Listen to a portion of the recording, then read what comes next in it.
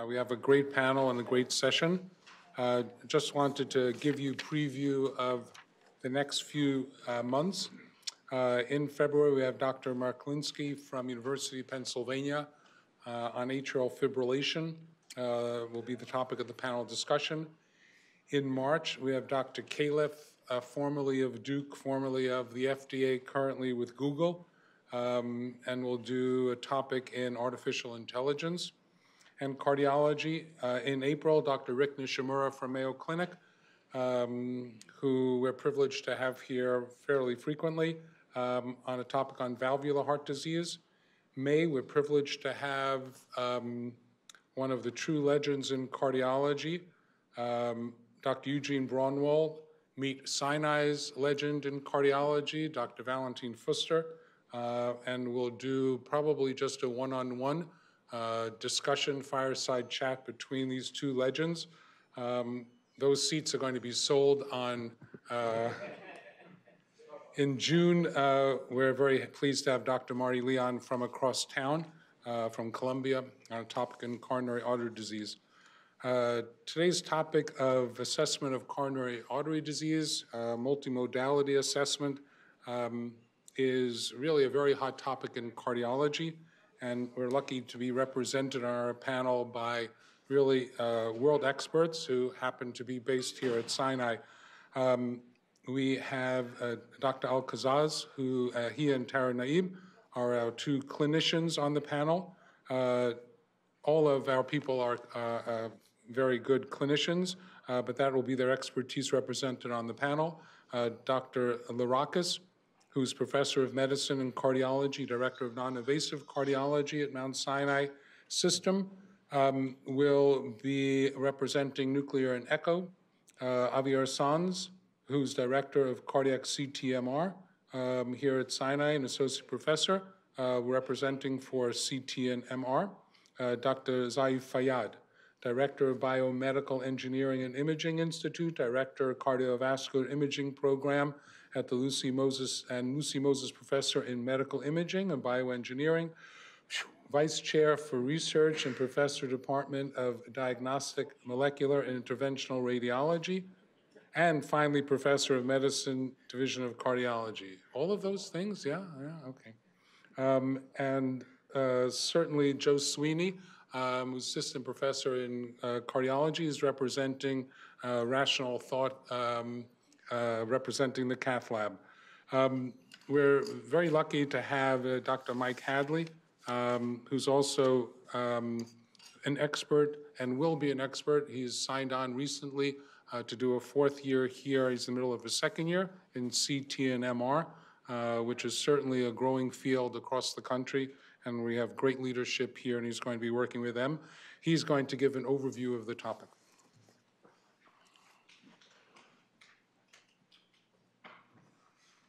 Hello, good afternoon, everyone. It's my pleasure to provide a brief overview of today's topic before we dive into our panel discussion. Coronary artery disease is the leading cause of death globally and in the United States. And the burden of CAD is expected to continue to grow with industrialization, westernization of low and middle income countries. So the diagnosis and management of coronary artery disease is therefore critical to efforts to reduce premature morbidity and mortality worldwide. Today, our panel will discuss different strategies and modalities for the assessment of CAD. Non-invasive testing may be classified in several ways. Tests may be categorized as either anatomic or functional. Anatomic tests evaluate for anatomic evidence of coronary artery disease, but not whether a particular stenosis causes ischemia. Functional tests evaluate for the manifestations of coronary ischemia, typically resulting from a stenosis of at least 70%. Common anatomic tests include coronary calcium scoring, coronary CT angiography, cardiac MR, and more recently, electroanatomic mapping and CT fractional flow reserve modeling. Common functional tests include exercise electrocardiogram tests, stress echocardiography, radionuclide, myocardial perfusion imaging, positron emission tomography, and cardiac MR stress testing. These tests may be categorized as either exercise or pharmacologic. Exercise tests require the patient to exert themselves, reproducing the physiologic conditions that bring about the patient's symptoms. Pharmacologic testing with vasodilatory or inotropic agents is typically reserved for individuals who cannot exercise for more than several minutes. So which test should we choose for our patient? And the answer is, of course, that it depends. There are three main parameters that guide the selection of diagnostic modality. First, the capabilities of the institution performing the test. Second, the patient's characteristics and preferences. And third, the specific clinical questions being asked. So let's explore each of these briefly. First, institutions vary in the availability of different diagnostic equipment, local expertise, staffing, time constraints, and financial resources. For example, most institutions offer ETT, but few have the capabilities that we have here at Mount Sinai for PET, CMR, and other advanced techniques. Second, patient characteristics often restrict the choice of test. For example, patients may be unable to exercise, lie flat, or be constrained to small spaces within an imaging machine. Additionally, patients may have contraindications to particular tests, to vasodilators, inotropes, contrast agents, radioactive tracers, or even to a powerful magnetic field. And finally, the utility of different tests may be hindered by different factors like body habitus, limited echocardiographic windows, an uninterpretable electrocardiogram, or significant coronary calcifications or prior stenting. And third, the choice of testing modality depends on the specific clinical questions being asked, and this is kind of the most complicated subject. There's a lot of nuance here, but I'm going to summarize it briefly as 5 clinical scenarios as follows: screening of asymptomatic individuals, initial evaluation of stable symptomatic patients, non-invasive testing in acute coronary syndromes, evaluation of revascularized patients, and viability testing. So the first scenario is the screening of asymptomatic individuals. Here, anatomical screening for coronary calcifications may inform prognosis and guide preventive measures. Current guidelines recommend that clinicians consider a coronary calcium score for patients with a 10-year ASCVD risk of 7.5 to 20%. And a higher calcium score in these patients suggests that the benefit of initiating cardioprotective medications likely outweighs the risks. And a positive test also predicts initiation and adherence to medications.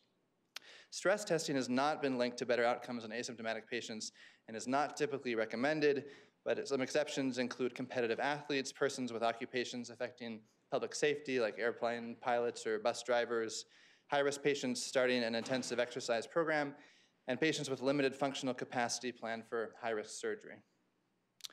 The second scenario is the initial non-invasive evaluation of symptomatic individuals. Here, all commonly used tests have been shown to provide some prognostic information.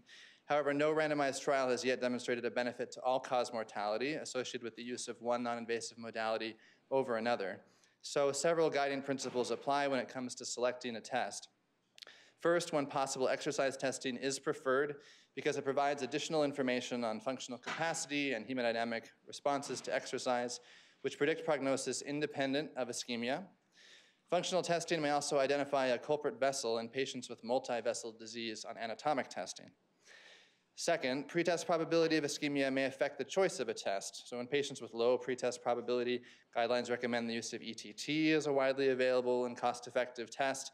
Alternatively, clinicians may select a highly sensitive test like CT, coronary angiography. For patients with intermediate to high pretest probabilities, guidelines recommend testing with stress echo or MPI. And in the highest risk patients, a negative test may be a false negative, so these patients may be referred directly to angiography, although non-invasive testing should be considered to provide prognostic information, localize ischemia, and identify patients most likely to benefit from revascularization.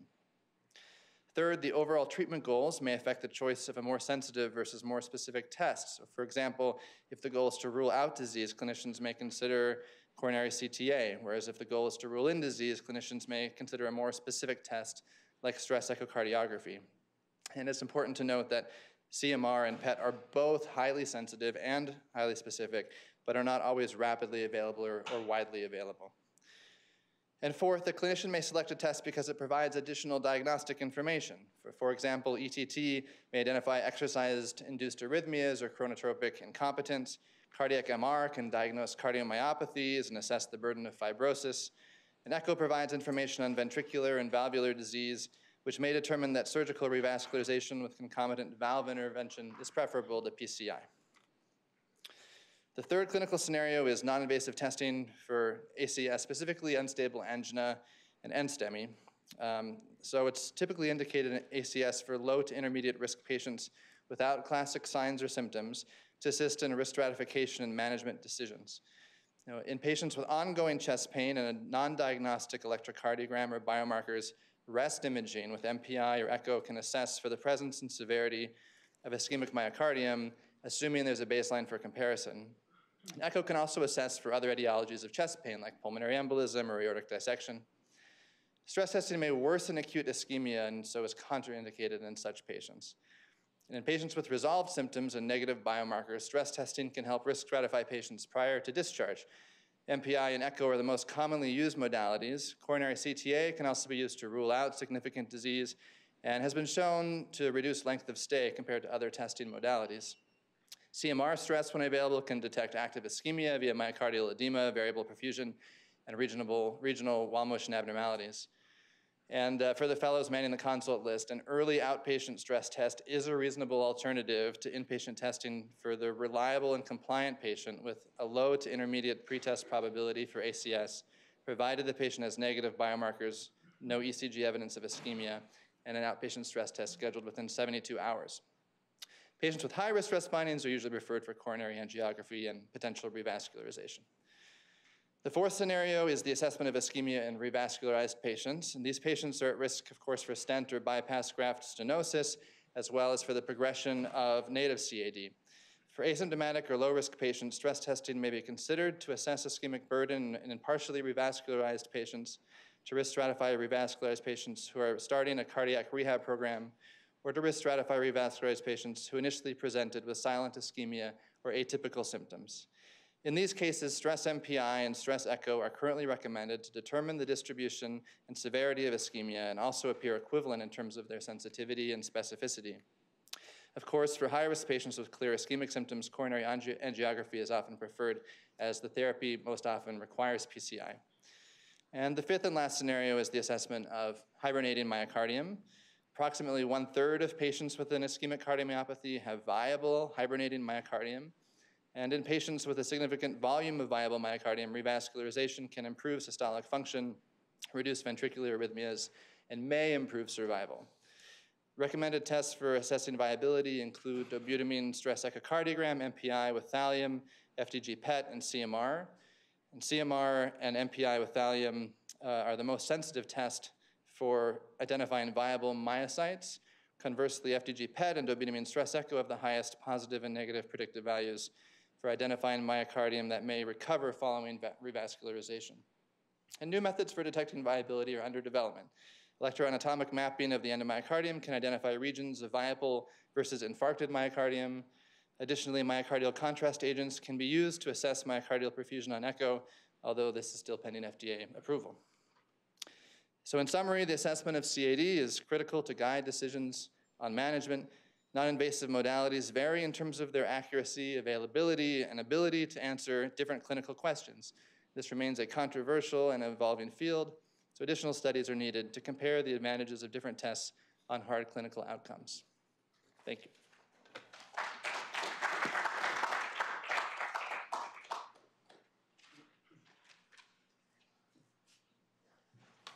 Thanks very much, Michael. You did a very good job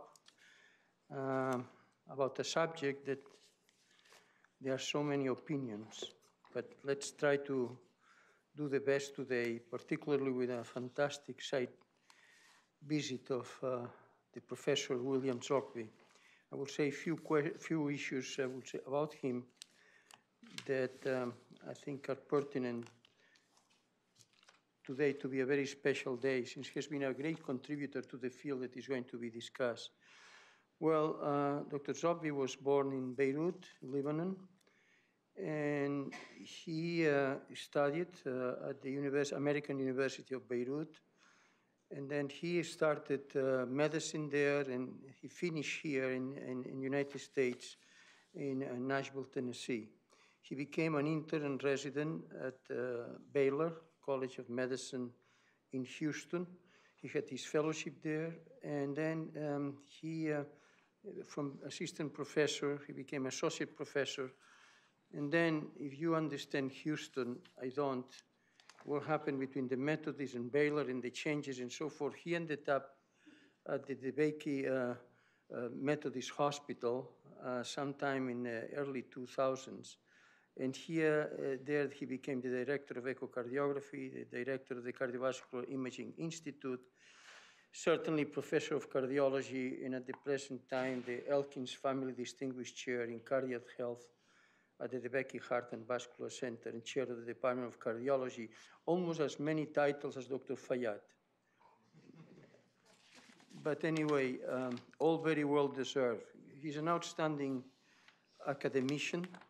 He had many awards and honors, Outstanding Faculty Award at Baylor, Outstanding Teaching Award, American Society of Echocardiography, Richard Popp Excellence in Teaching Award, Outstanding Achievement Award from the President of the Republic of Lebanon, and so forth, so on.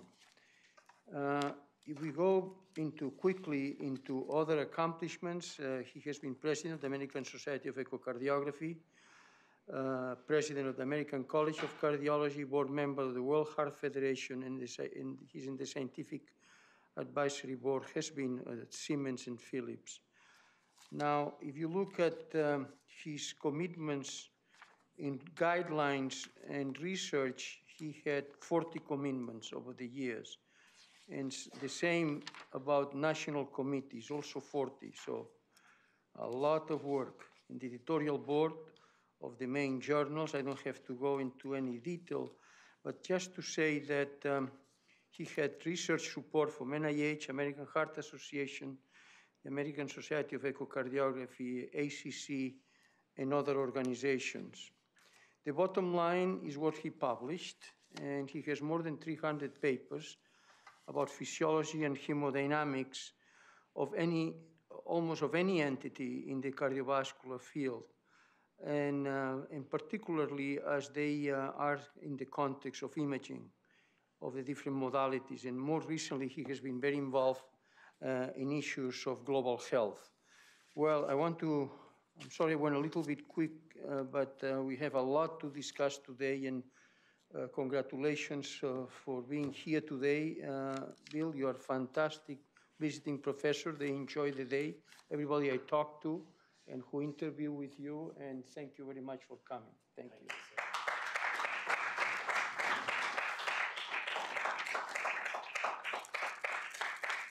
Yeah, this is the plaque. It says everything right, and signed January 27, 2020, and says to you for being a great teacher. Thank you so much, Dr. Fuster. And here's a check. I don't know how much it is, but it has never been too generous in my view. But anyway, this is for you. Thank you so much. Thank you very much. Yeah. What is Michael? Where's Michael?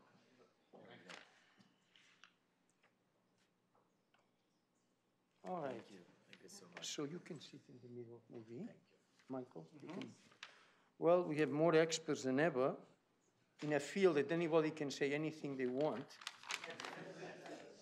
So can I call them again? Mohamed, Dr. Lerakis, Tara, Javier Sanz, and Sahi.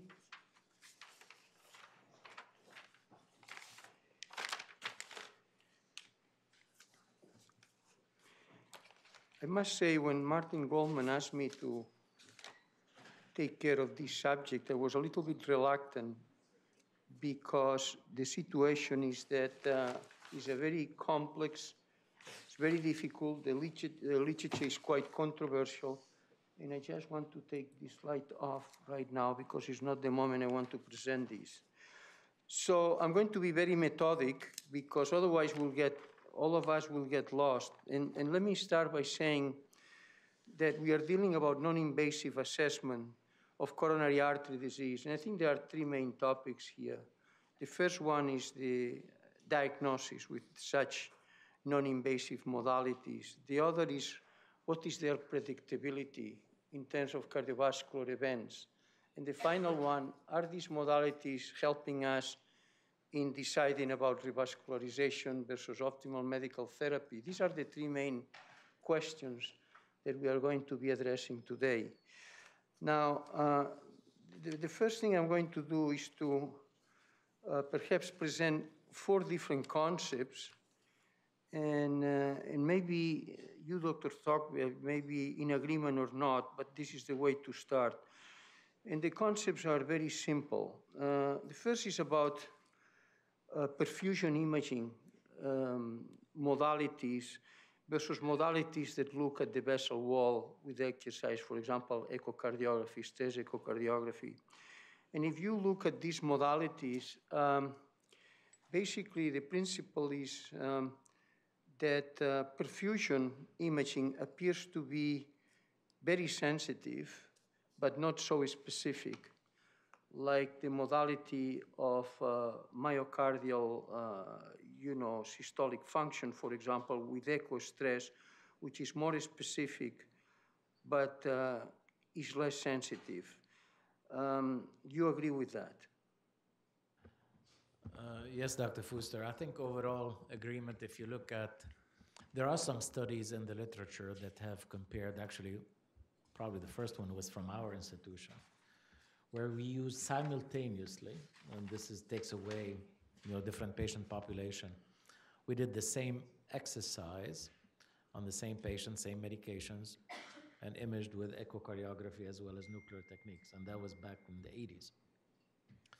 Yes, things are a little more sophisticated at this stage of the game, but we know that perfusion and wall motion are closely linked. But for you to be able to see a wall motion abnormality, you need to have a little more ischemia for you to be able to see it. And remember that most of these interpretations are rather subjective. So you're not quantitating wall motion, you're looking at whatever is available, and expertise comes to play and so many other things.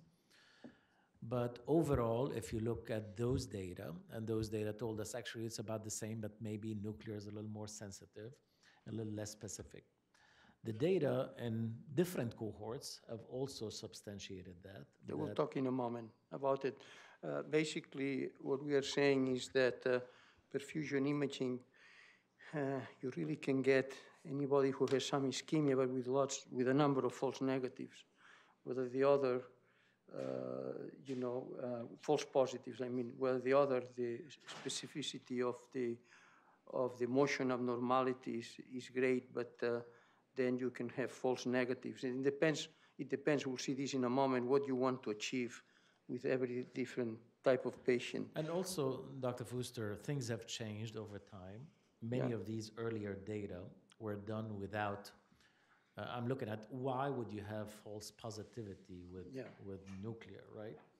Is some of the inferior base and closer to the diaphragm in the past, we did not image in prone or correct for that.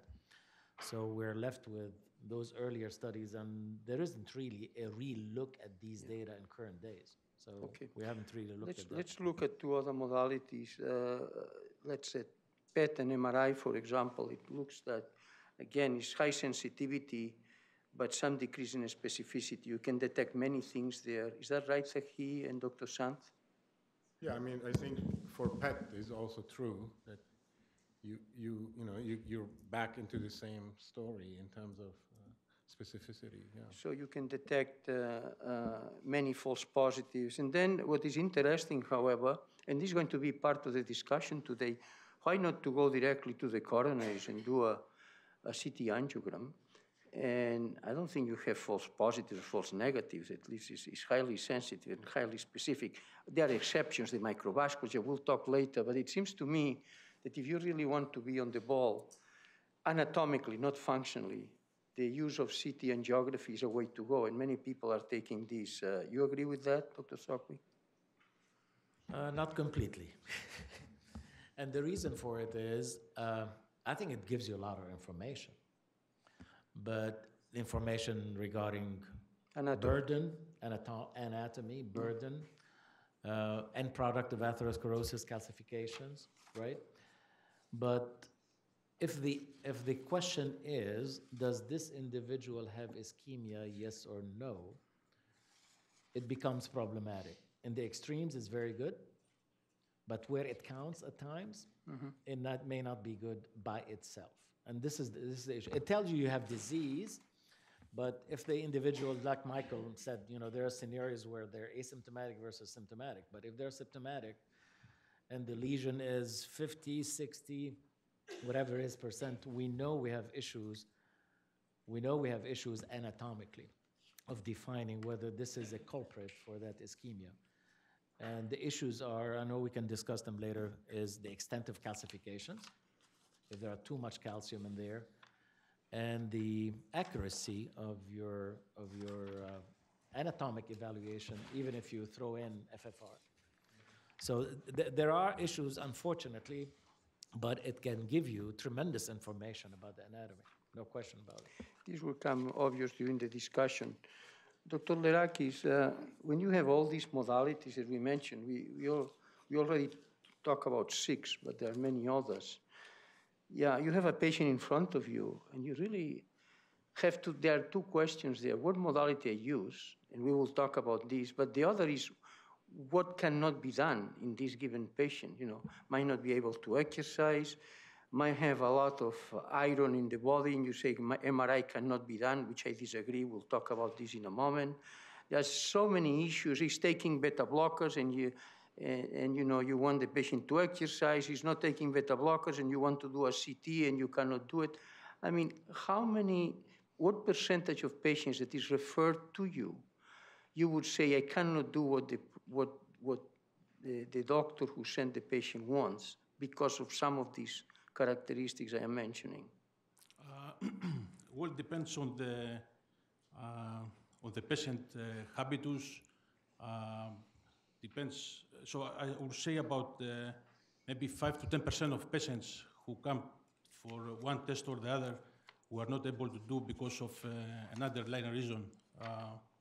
And this can be many, some of body habitus, like a guy comes for stress echo, he has a body habitus peak, or a COPD, person that you cannot have good windows, so then you have to do an alternative test. Some other patient comes for nuclear stress test, pharmacological, has asthma, again, you cannot do it, so it's always there's a problem, but I think we have so many modalities today that we are never can run out of doing the test. We may not be able to do the modality that the doctor will refer for, but in the end, we'll be able to do something and detect and be able to come to the correct diagnosis for the patient. Yeah, but sometimes you have a patient that only has angina on exertion, and you end up with the patient being injected with dopamine or something else that has nothing to do with the physiology of the patient. So it's very worrisome. Yes, I agree with that. I agree. Dr. Sant, in this institution, I think we have a problem. And you tell me if it is a problem or not. I think it is. If I want to send a patient for an MRI and has a pacemaker, absolutely I'm saying no way. That's what I heard. What happened? What's wrong when all the other institutions, this is starting with Hopkins, but then evolve all over the country. Today, we can do MRIs with patients who have all these devices. What is wrong? Yeah, so there are 2 types of devices. Some of them are MRI compatible, which means they are designed specifically to be done, to have. Can you use the microphone, Kostet? Yeah, I was saying there are MRI compatible devices that we can do an MRI. Something that people sometimes don't realize about with these devices is they are close to the heart, they create artifacts. So even if the study is safe, the study may not be diagnostic for some applications in the heart. For example, if the patient is undergoing a brain MRI or something else, a different story. But going back to your question, I mean, we know now there is data that legacy devices, those that were not designed to be MRI compatible, are probably safer than we thought. And this requires a multidisciplinary collaboration between radiologists, cardiologists, and electrophysiologists. It's very important that electrophysiology is involved. And I think part of the resistance that we had in this institution is that we have never had that agreement of a system that we can do routinely for those devices. Well, if I ask tomorrow for an MRI, as I did last week, on a patient who had an ICD, I had to really call 1,000 people in order to this to happen. If it's an MRI non-compatible device, we are not doing it currently. But do you think, excuse me, the group at Hopkins is challenging that? They say that Definitely. all the devices have been equally compatible for years. In fact, their data shows that. Definitely. I mean, the safety is much higher than we used to think it was. It doesn't mean that it's completely safe, so there's some precautions that need to be taken, and you have to have people that are familiar with those devices and able to intervene if there's a complication. William, what is the answer from you? I mean, I agree that Number one, I would go back to the indication of why would you need an indication to do an MRI. If it is for viability, there are many ways to look at viability. And at times, depends on the device, can have much more interference. I mean, we have experts here in MRI. That's not my expertise. But knowing the field is, if you have an ICD, you're going to have much more artifact than just a regular pacemaker.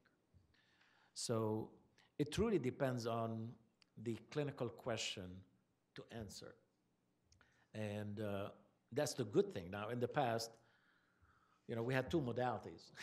We had no MRI, we had no CT, so it was an echo or a nuclear, and that's about it. So it's less confusing, not only to the cardiologist, but also to the internists who are evaluating many of these patients. Now you have quite a few other options, which in a way, to me, mitigates some of the issues that a patient may have with this or this clinical scenario, and I think it's up to us, the ordering physician, as well as on the receiving end, because just like was mentioned before, is at times we may change one test for another. It's nice to have a laboratory where you could do that to optimize answering the clinical question. To me, is truly about answering the clinical question. What is the best test for you to answer whatever that clinical question was? Can I ask you, how many MRIs have you done with people having devices in the last year? I don't know, but I can tell you we're among the leading institutions who've done with devices, because we've collaborated with neurology and radiology for us to monitor many of this. So it was taxing for our cardiologists to be there just to see what the monitoring situation is. But overall, it's quite safe.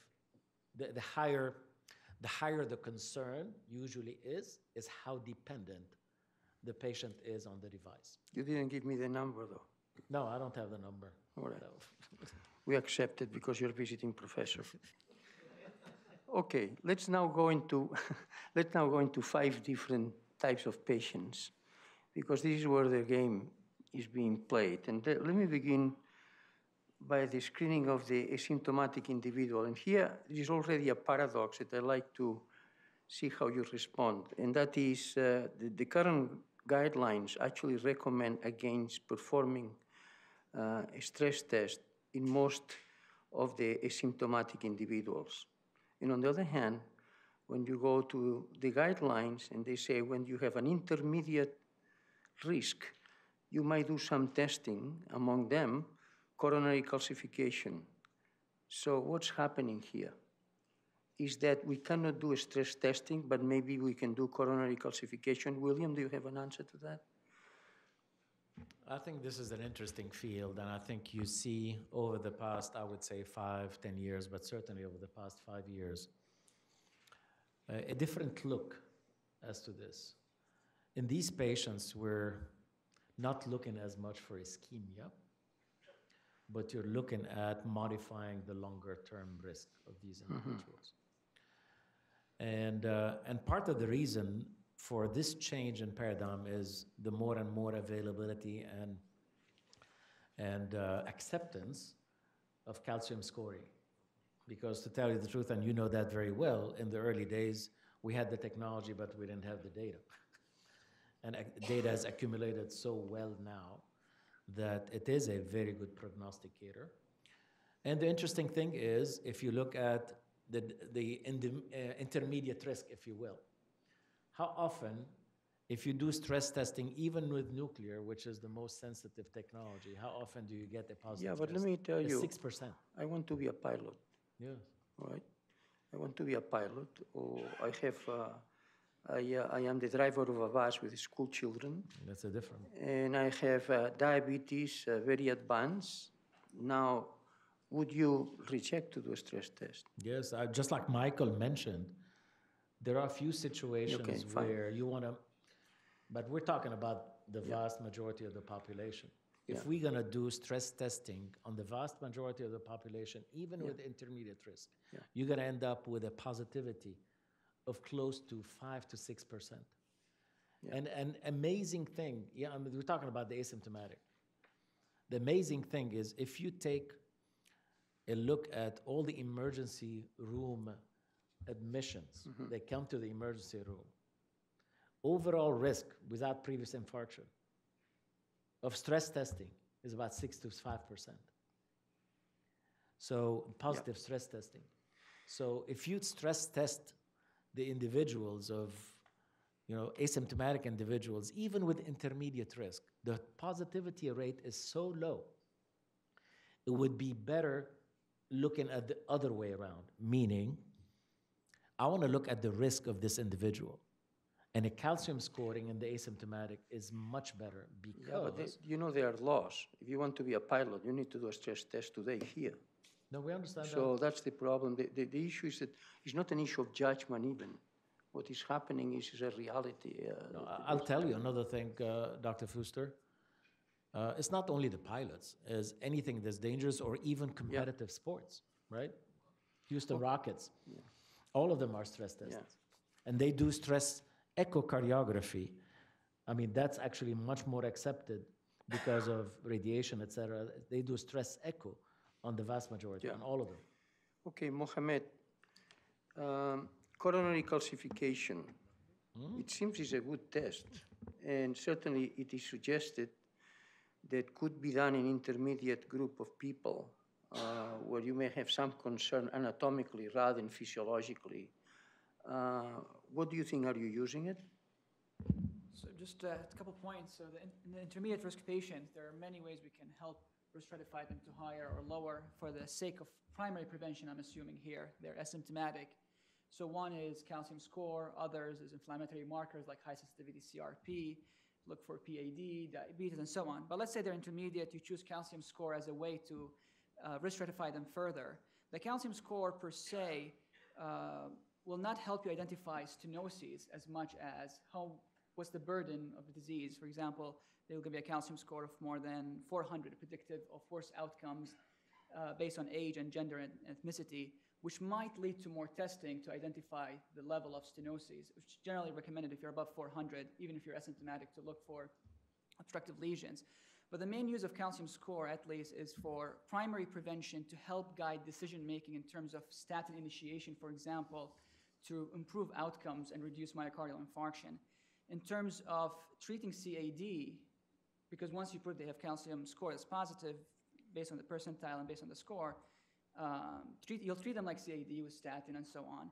And then you'll have to decide next step, should you do further testing, whether it be it with CTA to define the anatomy clearer or with functional stress testing based on their symptoms, based on their profile, and based on the score. There's some data, the higher the calcium score, particularly above 400, you can pursue more aggressive testing to decide what to do with them. And then the question comes, you find a lesion, what to do with it. That's a separate discussion. And but let me tell you, I was in Medicaid, and maybe William knows, about 2 months ago with the group at Medicare here in this country. And the reason they called me is about calcium score. They were only interested in one thing when it is 0. Nothing else. At the moment you say it's 100, you should go out of here because you're making life expensive. So what they want to have is a calcium score of 0 is extremely, financially speaking, is great because you don't do other tests and you stop there. And I think that's the critical issue. Same with treatment. Yeah. Because even if it's less than 100 and they're a young person and they're on the 95th percentile, you kind of more push toward treatment than not. So. But I think in this intermediate group of people, Tara, I think you agree that calcium score, I think we probably should be doing it more and more because we may avoid to do all sorts of things, tests and so forth. You agree with that? Yes, I do. I also think that it's important. It's a useful test to do in people who have either an intermediate or even a low ASCVD risk score, who have a strong family history. Younger patients, I sometimes will get it either to reassure them or to push them towards maybe starting a statin and pushing their lipid profile down a little bit. So family history, I think, is very important, is often not really included in a lot of our risk assessments. Good. So Michael, let's summarize. When you're a symptomatic person, we don't do exercise tests except in people at high risk, and we have to do it. But calcification, maybe we should be more generous, particularly in the intermediate risk group, with a number of events between these differences between 9 and maybe 20% in terms of 10 years, whatever formula you use, okay? Good. Now we come into a very tricky business here. And this is where I brought the slides, because otherwise it's very difficult to be diluted. But it's the symptomatic patient, the patient who comes with chest pain, and you really are not entirely sure whether the patient has coronary artery disease or not. And I'd like to present the situation to you because we are going to talk about these boxes in the most simplistic way, okay? And the patient comes for an exploration whether or not has coronary artery disease and actually has chest pain. And let's begin here.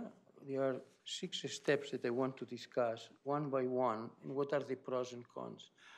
I think it's appropriate to address the pre-test probability for the presence of coronary stenosis. You all agree with that. And the question is, what are we talking about? Well, you may end up with less than 15%, 15 to 85%, more than 85%. Where do you get this from? This is a meta-analysis to address the 3 most important variables that lead to the probability. First is the patient having typical angina, atypical angina, or really some kind of pain that is not anginal. And obviously you see the numbers here of predictability are higher than here and are higher than here. So that's number 1. Number 2, are you men or women? And here you see the difference. In men is higher than women in every stage, here and here. And the final is your age, and we all know that. Older you are, higher is the predictability. I think this is important in terms even of the cost of what you are going to do. So I just want to start by saying that perhaps this approach is a good way to start. Then here you come up with what is the predictability. You will see this in a moment. Here you may do optimal medical therapy. Here you may advance into do something else. And here at the beginning, between 15 and 85%, now comes the issue of the tests. And here is the question that I would like to address now, and is what, if you do the stress test that we mentioned, how you do predict the risk that each of the tests is telling you. And I would like to ask a few questions to you. We discussed 6 tests here, and I want to know if the test is positive. Now, how positive it is that you can say is predicting high events, middle events, or low events. And I will start by going test by test, because I think that's basically what makes you to move further. So is the predictability of a test that is reasonably positive. Okay, and now I'm going to start asking William. Oh, let's see. Oh, Dr. Sweeney is there. Dr. Sweeney, you do a stress test and you look at the electrocardiogram, and there is the so-called Duke score, in which basically you look at how far do you go in the stress test, that you don't reach the maximal heart rate, you just get before that. And in addition, you have angina. This appears to be a very positive test. And if the number of meds is less than 10, the Duke score tells you this is significant ischemia. Do you agree with that? No. You don't? Why not? Because I think the imaging aspect of a stress test trumps an EKG itself. Well, what you are saying is, I don't like to do EKG stress testing. I think this is fair. Right. Yeah. In fact, for a patient such as this, an intermediate risk patient with symptoms. Yeah. Okay, let's assume, and I ask you the question now, that you do the stress test and now you have an echocardiogram with you. So what would tell you that this patient is in these categories, high, intermediate, or low? Because you're going to be acting differently depending on what you find. Right. So on a stress echocardiogram, when I get those results from my colleagues, I will look at how far the patient goes. Well, which is the EKG too, the same thing. Correct. What else? But at that level of performance, is the ventricle augmenting in a way that is consistent with no ischemia, or is it consistent with ischemia? Dr. Lerakis, the patient has ischemia. My question is different. Is how much ischemia you need, because we will go into the ischemia trial in a minute here. So you have to tell me whether it's mild, moderate, or severe, and you are doing an exercise echo. Yeah, so depends on the wall motion score index. So the more segments of the ventricle that you have ischemic, the more severe is the ischemia. And also other things that we look for is LV dilatation. If you have LV dilatation, that's a bad sign. So that's significant ischemia consistent with multi-vessel disease or left main disease. So you look for the extent and the severity. The extent is how many segments. The severity is the wall motion score index. If from normal becomes dyskinetic, that means that is... I'm sure Dr. Sweeney feels the same. What you are quantifying is the degree of the abnormality. William, we'll talk about the ischemia trial in a moment, but the reality is that whether it's moderate or whether it's severe, you do not intervene. We're talking about ischemia. You are the ischemia trial, I'm just telling you. They did exactly the test we are talking about, and they called moderate, to significant. We will go into the trial in a moment, but I just want to see how you react, that's all. The cutoff, at least the earlier data, I'm not talking about management, but looking at prognostication, and many people will be managed differently depending on what the situation is a cutoff of a wall motion score of 1.4, which means at least 2 segments that are ischemic. Yeah. Now, we know from previous data, the worse the wall motion, the more extensive the wall motion, the prognosis is worse. Despite knowing, meaning the clinician knowing what the data is, and despite alteration is either medical therapy or revascularization, because none of them are natural history studies, right? So I mean, you have to, when you look at the literature, most of these are actually, you don't know what really happens to these individuals. And many things happen, but it is a manifestation of risk.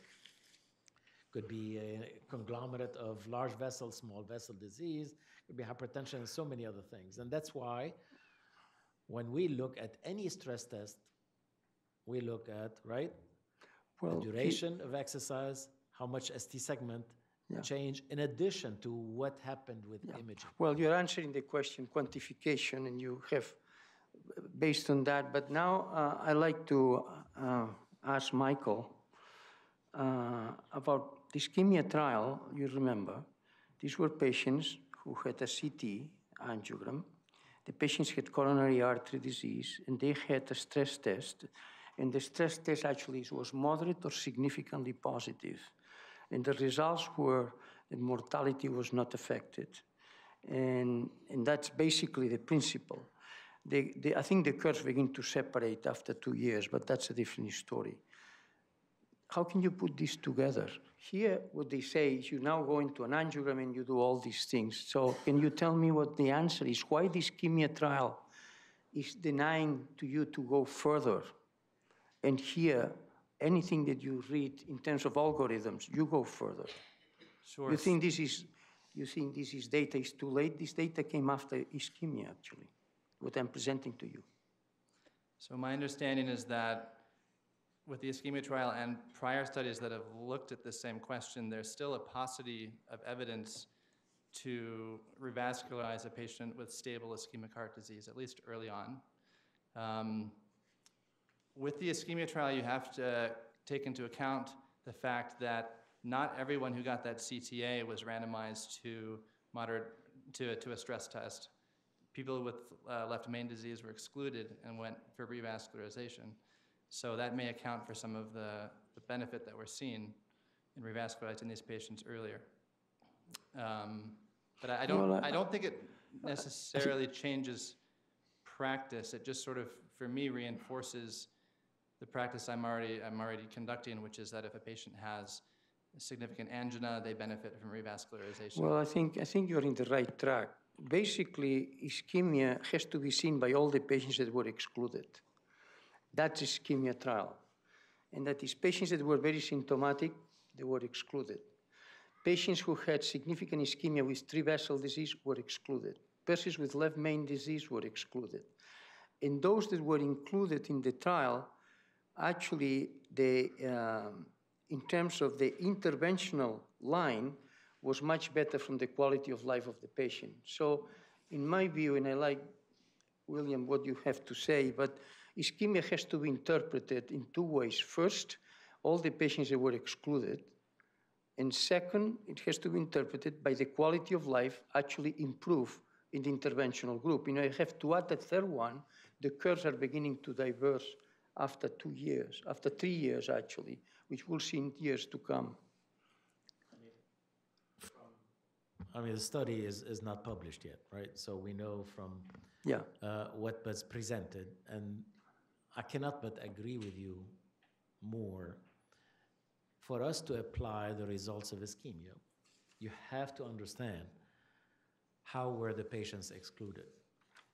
And I know from many people who have enrolled patients in ischemia is if an individual had extensive ischemia, they were not enrolled. So you have to look as to what kind of patients did we end up with. Remember, you know, the ischemia, the extensive is, or moderate and above was like 10%, I think, perfusion defect, 3-wall motion scores. But if you look at these patients, about a third, to my recollection, had no symptoms. Another third had 1 angina episode per month. So you have about 60% that were barely symptomatic despite their ischemic burden, right? So they are very stable patients. I think it's important. The physicians were very smart too. When they saw a lot of trouble, they didn't put the patients into the trial. So I mean, it's hard to judge early before we see the publication, but these were, yes, you had a larger extent of ischemia as opposed to mild, but not the very severe. And overall, they were stable patients. Okay. Can you just one comment for this? Yeah, sure. Go ahead, Mohammed. Yeah, so we were pending the publication, of course. We have to review everything and get the peer review process going and everything. But based on what presented in AHA, it was a very overall well-conducted study, and they had, I'm not going to say all of them were severe, but a portion of them were severe, like I think 25 or something, and many of them moderate to severe. The thing from it I personally take, beside left main or low LV, like LV dysfunction and ACS, if they have 3-vessel disease, we can relax and we don't have to rush them to the cath lab, and we can conservatively manage them for a period of time till we have a patient-doctor discussion and see what the option it is. I'm not saying we should not take them to cath if they prefer to be on less medications and have better quality of life, and maybe there will be a mortality benefit in 5 years. But if they remember, get the they were very stable. Definitely. Very stable. And they excluded angina 4, yeah. And what we know is, we know the cutoff of inclusion. You see what I mean? Let's say above 3 segments, where the majority 3 to 4 segments, as opposed to 6 or 7. We don't know the upper limit of how extensive the ischemia is. We know the threshold. You see what I mean? Beside the functional testing, their anatomical, if you look at the enrollment, they had like 30% or so 3-vessel, and they had multiple prox LAD, I think 40 or so, I forgot the exact numbers, but 40% I think prox LAD and 30% 3-vessel. So for me, from an anatomical standpoint, at least, beside the functional issues with their testing, and they used a lot of ETTs as well, which is have its own problems with the treadmill, it gives some relaxation as a clinician to kind of give me time, excluding the severe angina, excluding severe LV dysfunction, excluding left main, and so on. You're very excited. No, just an interesting. No, but that's good. Yeah, sure. It's good to be excited.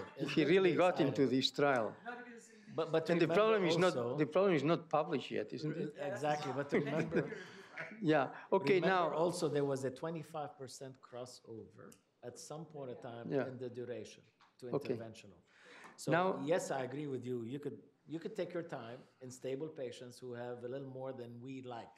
Of ischemia. Now we get into something that you disagree, William, at the beginning. You say I half disagree, but now I want to see Dr. Sanz and Sahih Fayyad to make their comments, and then you can comment, okay? Here's the story, and I am part of this because I'm beginning to use CT angiography more and more. Okay, that's the reality. So instead of everything we said, somebody may say, you know, I don't care. I want to know if the patient has coronary disease or not. And I don't want to go to all this testing and predictabilities and all of that. And I am going to do CT angiography, okay? So that's basically the issue. I think that pretest probability is probably appropriate. There is nothing against it. But I'd like now to present recent data.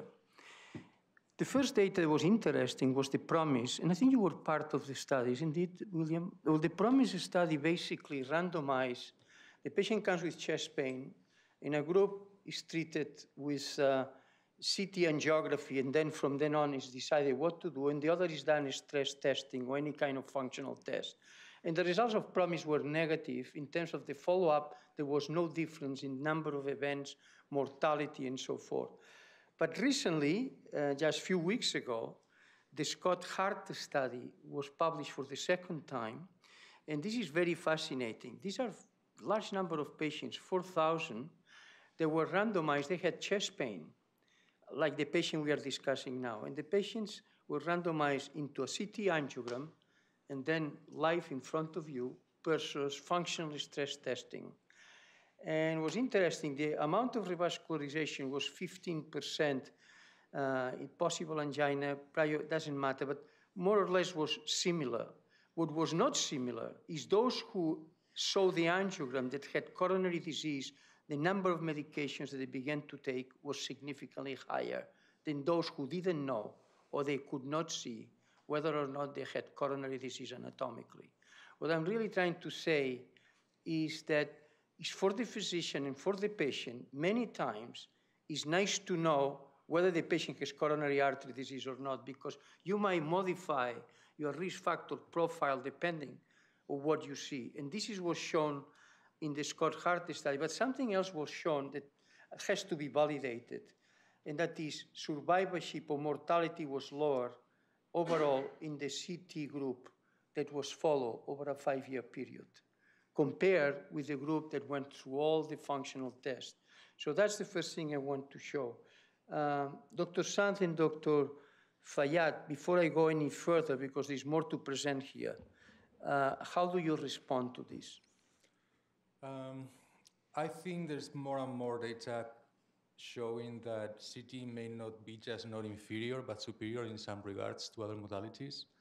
I may be biased, but I think the role of CT is going to be increasing over time. This data comes, I mean, as we discussed before, the data has to be understood in the context of the trial and the patients that were selected. So the data in Scott Hart was patients that were evaluated with either CT or the usual care, and the usual care was mostly treadmill.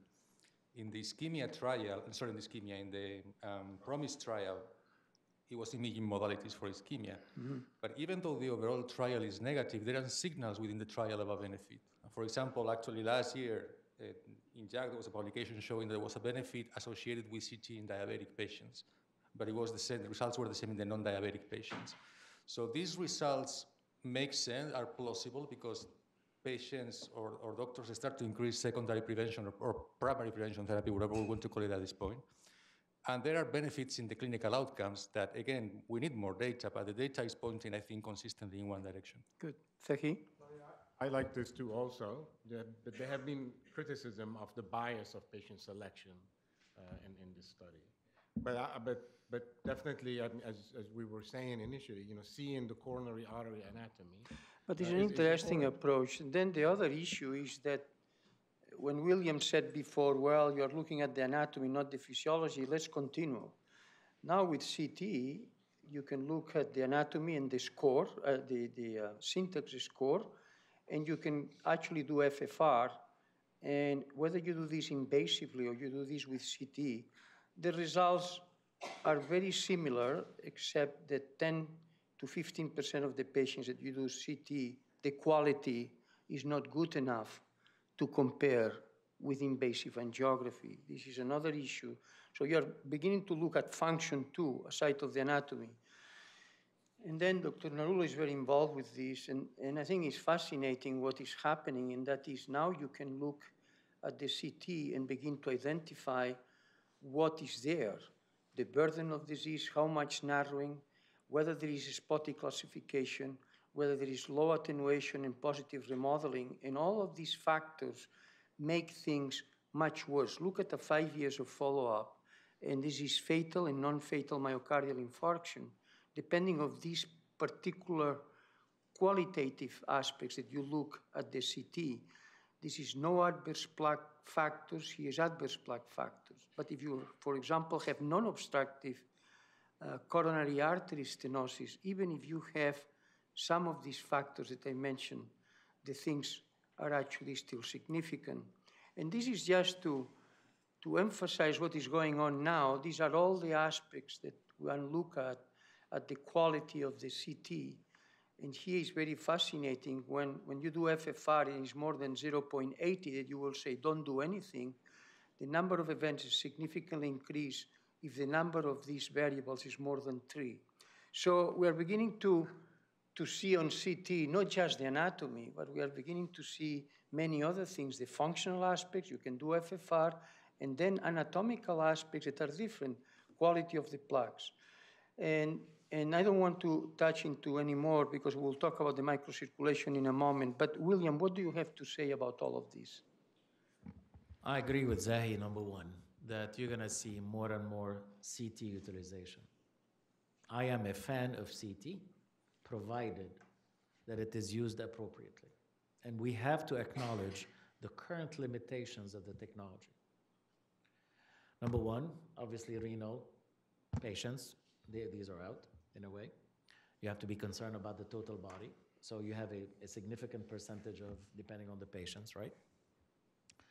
Where, to me, gets problematic is patients who have a significant calcium burden. Yeah, sure. And if you have a lot of, I mean, depends on your laboratories, and it's all over the place in this country and abroad. Some people do not do a CTA if you have a calcium score between 400 and maybe at times greater than 700 or 1,000. And not all calcium scores are the same. Some calcium scores are bunched up in, let's say, in the proximal LAD, that you know you have disease, but the question is, do you have significant disease that's causing this individual's? I know they have a higher risk, but then you need a functional test to figure it out. And the recent data that is also problematic is where we need non-invasive CT-FFR, it doesn't work as well. Meaning, in the extremes, it works great, and where you need it, the standard deviation is about 0.1 or even 0.2. Yeah. You need it, you could go from a 0.7 to a 0.9. So all what I'm saying is, if we use it appropriately, it tells us, even with a simple calcium score, even before looking at the coronaries themselves, is how to use it appropriately and not overextend what we know and give a clinician a false sense of security or accuracy. And I think that's my caution. It's an expanding field, which is quite fascinating. Tara, here comes a problem. I am told that 50% of women who have some kind of ischemia, which is proven by stress testing, you do CT angiography or you do invasive coronary angiography, and there is no obstruction of the epicardial coronary arteries, close to 50%. And this has led to the issue of the microcirculation. I'm going to be presenting to you 3 or 4 slides, and I'd like you to comment on, okay? Well, first of all, the microcirculation begins in the arteriolar system, and this is the capillaries that actually move passively depending on how open the arterioles are. And I will say that most of the studies done related to microvascular disease, contrary to what many people think, is not that there is a thickened arteriola or whether there is a constricted arteriola. In fact, it's the lack of vasodilating properties that the microvasculature has. And the question is, how do you test this patient who comes with chest pain, a woman, and this ischemia, for whatever testing you do, And then the epicardial arteries are normal. Could be due microvascular disease, could be due epicardial coronary vasoconstriction. And what you do, you inject acetylcholine to see this aspect, and you inject adenosine to see this aspect, and then you look at the flow reserve before and after. And then this is much more rare, which is vasoconstriction that you use. When you use acetylcholine here, you might vasoconstrict there, but it's much more uncommon. And now this is actually what you do, adenosine, acetylcholine. And I just want to present to you this data because this is fascinating. If you do these two, you have vasoconstriction in the epicardial arteries, and you have lack of vasodilation in the microvasculature, the number of events is significantly increased. And there is debate that if there is only the microvascular affected, the number of events is significantly enhanced. And so comes the question, and well, first of all, let me ask you how you react to all of this. These patients are in front of us. And the question is, are we doing enough testing to address the microcirculation with adenosine, for example, or even with acetylcholine, some of them? I think we have enough information when we do that. There are ways of looking at the microcirculation. They're looking at diastology, looking at an echo, looking at perfusion with some of the well, with MRI or with CT. MRI. Yeah. So I think that you can get an idea of what's going on, but even with the testing that we have at hand, when you do these invasive testing, I think that you can get an understanding of what the disease we have at hand is, and you can kind of treat it. So you can give the patient the calcium channel blocker, you can put them in an exercise program. There are things that you can do to actually help the situation. I don't know how much digging we have to do into actually diagnosing it. Usually it's enough for me to kind of understand what I'm dealing with. But you can certainly delve into a little bit further, looking at PET, looking at MR. Well, I will tell you, for this microvascular I'm not disease. saying that the cath lab here is not good. It's an excellent cath lab, but I have great questions about it. And one of the questions is I still have to see the first patient that I have asked whether it's microvascular disease or not, and the answer is yes or no. And here's the question, are we testing these patients properly? Because what you say, yes, maybe, this doesn't convince me. The data today that is coming in the literature now is a massive data. Is you do PET or you do CMR and you do the CFR less than 2, the flow reserve before and after. This is actually invasive. And you can get a lot of information with this, but even if we go invasively to start with, the data is in the literature. And it's very specific data. It's not like, well, maybe, maybe not. William, how do you respond to this? I think there is less awareness of this in the individuals who order the tests, because I know most of these faculty are on the receiving end of doing a test as opposed to ordering a test. But if there is more awareness among clinicians, that particularly in women and certain situations, that you have microvascular insufficiency or inappropriate, I think then you would do an appropriate test, and probably PET would be the best, because then you can look at coronary flow reserve and see how much really happens at the myocardial level. I'll share with you, something that most likely will be published in JACC Imaging. I'm not going to say where, but there is a resurgence of stimulation to look at coronary spasm, because now we stopped looking for it. And this group in the world somewhere have studied 14,000 ergonovine echocardiograms to look for coronary spasm. And it's going to be very interesting to have a resurgence. So these are the two scenarios. You have microvascular issues, and you may have coronary spasm. As you recall, in the early days, my goodness, I'm talking about 20, 30 years ago, coronary spasm was present every day in all of our patients. And I think we go from we've concentrated much more on fixed coronary disease as opposed to the other two. And I think there is that continuum, or... Joe? Yeah, I just want to comment on your comment, Dr. Fuster. You're absolutely correct. With the physiologic assessment in the cath lab, we do not perform functional assessment for microvascular disease, but there are some reasons why. The CFR data, by and large, is variable data. And I say that in the sense that there's a lot of inter-observer variability.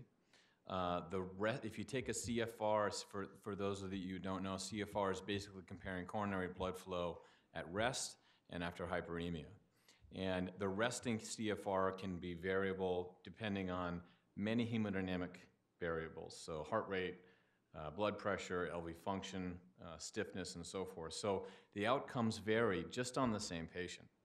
The second is time. It takes time to do a CFR, as well as the other more, I think, the better test is the IMR, the Index of Microvascular Resistance, which is essentially comparing or assessing the microvascular bed specifically. The other thing with CFR is it assesses both the epicardial and the microvasculature versus IMR is only the microvasculature. But that is right now only a research platform, on a research platform. The software is only through a research protocol. But it's interesting. Let me tell you what's happening. And I'm speaking for what I see coming into JAC. From this group is coming into this group. The group that is really talking about what I'm presenting today is the non-invasive people. Yeah. Particularly what you mentioned, the MRI and the CFR, less than 2 and so forth. And this is beginning to be quantified. And now the very interesting papers are coming on Doppler echo too. That I didn't want to emphasize at this moment because still the accuracy is not so good. What I'm really trying to say is better we move on here, because otherwise you can do quickly anything you want. But if you really want to understand the physiology of the coronary system, it is so complex, you need time. And I think that's basically what I wanted to say. The problem talking about time is we are out of time. I was going to discuss 3 other groups of patients: unstable angina, non-ST elevation, and then revascularization, hibernating myocardium. But I think it's enough. We can go into all the other aspects, but I think what is most important is this is a field that is better we pay attention to, because all of us are involved in one way or another. The cardiologists, the interventionalists, the invasive people, the imagers, and so forth. And I think we can get a lot of more information than what we tried to gather today. So this is now open for questions or comments. Yeah. So from the point of view of a GP person, I think you underestimated the value of the calcium score. Now, the following reasons. First of all, I'm sorry. I think from the point of view of a GP, there are 4 reasons why I order it on all my men over 50 and women over 60. All. And number 1, it's supposed to be the most predictive, non-invasive test that we have. 2, if the calcium score is off the charts, you never have to do it again, for not that much radiation. If the calcium score is 0, you can wait 5 to 10 years to do it. 3 is it informs therapy. You can withdraw therapy or be more aggressive with therapy. And 4, if you get called in the middle of the night and your brain is fuzzy and you're trying to get a history, to know that the calcium score is 0 gives you enormous solace and also guides therapy about other classic causes. So I wouldn't just use it for, and I should have mentioned, it's amazing how sometimes people at low risk have a ton of calcium that you wouldn't expect, and how people at very high risk have no calcium at all. So I don't see why it shouldn't be restricted, in my view, to just medium risk.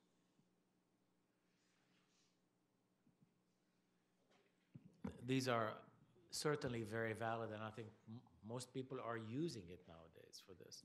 I would caution against one thing when you said the middle of the night, is if somebody has an acute coronary syndrome, although they may have a calcium score of 0, it has been reported that they can indeed have an acute coronary syndrome. I just want to make sure that somebody coming to the ED with symptoms and some EKG changes or troponin, that we don't miss that. That's the only thing. Yes. Sort of a smart aleck question. 78-year-old male with a recent, probably small myocardial infarction. What tests might you do to guess at what his outcome would be over the next 4 years?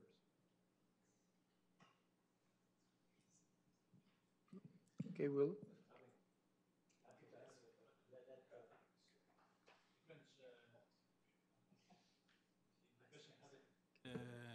MI in the past, or the patient had MI in the past? I will do most likely on 75-year-old.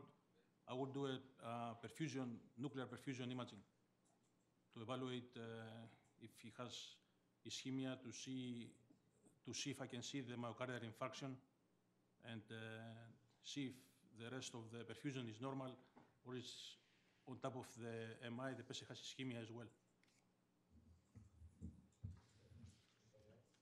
Yeah, I think it's a difficult question. I think you said a possible myocardial infarction, so it's not clear if the patient had an infarct. Did I understand correctly, or? So maybe that's the first thing that you want to know. You want to know if the person did have an infarct. And for that, even though it's not maybe first-line test for many of the workup, an MRI would be the most sensitive test to be able to detect a small infarct or a scar that wasn't negative. But if you do have evidence of an infarct, I think there's a number of tests. I'm not sure I would be able to tell you whether it's stress perfusion or stress echo. You obviously want to know the ventricular function too, so you'll need an echo or the perfusion for that. From my perspective, you need two things. You need what is the residual function for this heart, because you don't know the extent of the previous myocardial infarction. So you need an assessment of ventricular function. Also, you need to know what is the residual ischemic burden on somebody with previous myocardial infarction. So a test that will give you resting function, and a stress test that would give you what is the ischemic burden for this individual down the line after his breathing. So you could use whichever way. To tell you the truth, if we're in the cost-effective mode, right, and that's probably throughout the world, maybe less in New York and the United States, I would do a stress echocardiogram. You get resting ventricular function, and you get the ischemic burden. The interesting thing about stress echo, which is less nowadays on underutilization, is remember the first question that Dr. Fuster had? The first question was, which one is the most sensitive and which one is the most specific, right? Mm. So I'm spinning it differently, and I'm saying that in the era of the trial called ischemia, you may want a specific test as opposed to a sensitive test, because you're much more conservative in treating patients because medical therapy is very good. You see what I mean? So if you have disease, I know I'd need to treat them with et cetera medications, but I won't intervene unless there is a very large burden of ischemia or they become unstable. Yeah. Interesting. This was one of the cases we were going to present that I didn't, and is exactly what he's saying. He's looking at ischemia and function, which is what you need. Ischemia and anatomy, in a way, that is what you need after a myocardial infarction. The left ventricle and the ischemic aspect, residual ischemia. Any other question or comment? Yes. How does your strategy on this testing affected, even for intervention, on how long the patient's been on medical therapy? William? I didn't understand. Meaning, you have to... If you have a patient who's been taking optimal therapy for 6 years, yes. The whole question of whether you stent that patient or not stent them, is that different? Actually, part of the appropriate use criteria for interventions, right, is that individuals are on optimal medical therapy, they're symptomatic, or they have a large burden of ischemia, and then we have to decide what the large burden of ischemia is. And these are situations where you want to stress the individual on medication, not off medications, right? The only time, at least in my opinion, that you take individuals off medication to stress them is if you don't have a diagnosis. I'm not sure that this individual, somebody came in with some atypical chest pain, somebody gave nitrates and beta blockers or calcium channel blockers. You don't want them to be stuck with medications throughout their life. If they are on these medications for hypertension, I would leave them on them, because you're looking at the ischemic burden on medications they need as opposed to they don't need. Any other question or comment? Okay, I have a final question for each of you. Is what is the most important issue that of the discussion we had today that you go home with? Dr. Lorakis? For me, I think that Just very short, we don't have much time. we have today modalities that are we can solve and find which patient is ischemic or not.